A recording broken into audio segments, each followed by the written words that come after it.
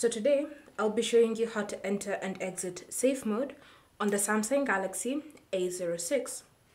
So to enter safe mode, it's fairly simple. Start by accessing the power off menu.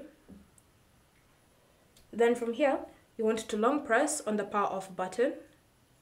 And then you should notice this safe mode option appearing on your screen.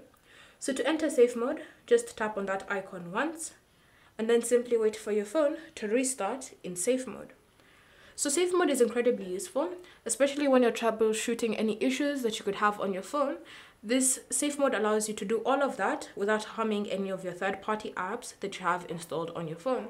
So you'll notice as your phone enters safe mode that any apps such as Spotify or Apple Music will have been disabled temporarily until you exit safe mode. So simply just wait for your phone to restart. And so once your phone has now restarted, you should see this tag at the bottom of your screen labeled safe mode. So simply swipe to unlock your phone, or if you have a PIN, password or pattern, enter it in. Then from here, you'll notice Samsung Internet has already been disabled. And when I look at my other apps, they've also been disabled.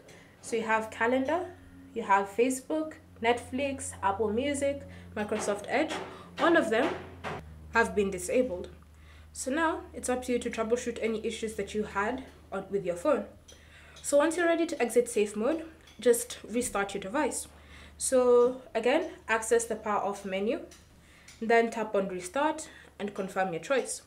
So now wait for your phone to restart. And once it's restarted, you should notice the tag at the bottom labeled safe mode will have disappeared.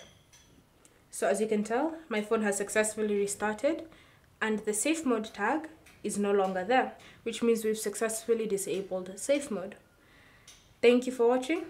If you have any questions or comments, leave them down below and we'll get back to you.